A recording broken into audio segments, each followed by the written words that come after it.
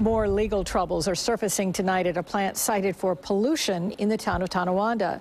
News 4's Al Vaughters is live in the newsroom with the latest on Tonawanda Coke. Al? Jackie, more than 200 people have come together to sue Tonawanda Coke Corporation in state Supreme Court and are pulling out all the stops. They've called on one of the world's best-known champions of environmental causes and one of the attorneys that helped make her famous.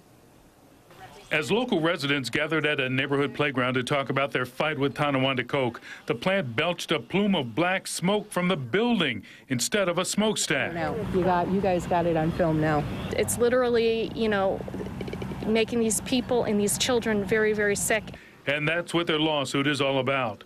Close to 260 plaintiffs from the Tonawandas, Grand Island, and Buffalo hired a team of lawyers to sue the operators of Tonawanda Coke for damages inflicted on their health, their property, and their lives.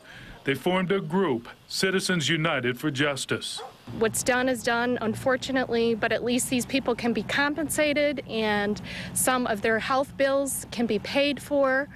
Environmental officials from the state and federal governments have cited Tonawanda Coke and its owner on many occasions, including criminal charges. But these folks say those actions won't pay their medical bills. We're tired of being sick. We're sick and tired of being sick. We've had enough. We want justice, and we want it now.